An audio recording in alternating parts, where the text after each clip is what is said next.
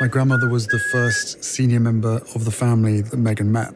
She had no idea what it all consisted of. So it was a bit of a shock to this. It was a bit of a shock to the system for her. Here's what we're seeing. The foot movement up and down starts spiking way up. This is a bad sign.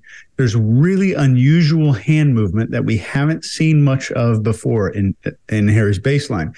There's contempt on the face for about a 15th of a second. There's a shift to internal dialogue mid-sentence, which is not typical for people. You typically see this before someone starts speaking. Then we see lip licking. Then we see facial touchings. And then 3 times repeating, it was a bit of a, it was a bit of a, it was a bit of a. It was a bit of a shock to this. It was a bit of a shock to the system for her. That's a big deal. That is a mountain of deception indicators, and these made me suspicious as hell.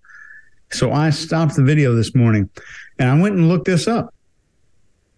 She was given in-person briefings on how to dress, how to walk, how to speak and interact. Then, and Ed Fox, who is Harry's private secretary, gave her a 30-point extensive dossier and books to read on everything that she would ever need to know. And it's super weird they would lie so blatantly about this.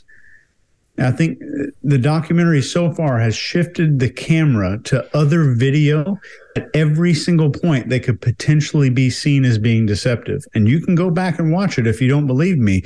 At the point where they might be being deceptive, they're running B-roll. They're running video of other things over them talking. And I'm wondering if this is just one that accidentally slipped through, because this was major. If you like this video, get the full body language breakdown and analysis on our main channel by clicking this video right here.